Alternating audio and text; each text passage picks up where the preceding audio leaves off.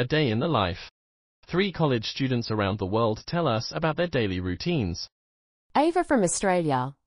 I'm from a small town in Queensland. Most people in Australia live near the coast, but we live on a cattle farm in the centre of the country. I get up at around 7 a.m. and have breakfast. My mum teaches at my college, so I usually go with her in the car instead of taking the bus. College starts at 8:30 a.m. and finishes at 4 p.m. When I get home, I help my dad on the farm for a few hours. In the evenings, I try to watch TV, but I'm usually too tired. I go to bed at about 10 p.m. Nina from Norway. I live in a village on Norway's Atlantic coast. I get up at 7:30 a.m. and walk to college.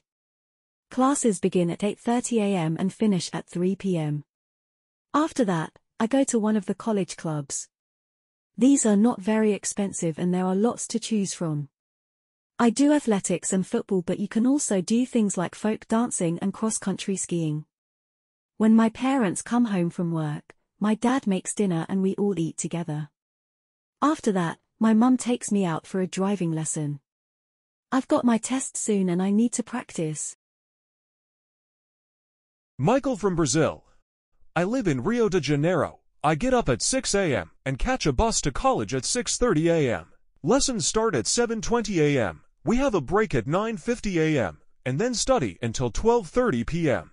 I get home at about 1:40 p.m. After that, I often go to the beach with my friends to swim in the ocean or play beach volleyball, but I'll sometimes also just stay at home to sleep or study. In the evenings, I cook dinner for my family, then we watch TV or listen to the radio before bed.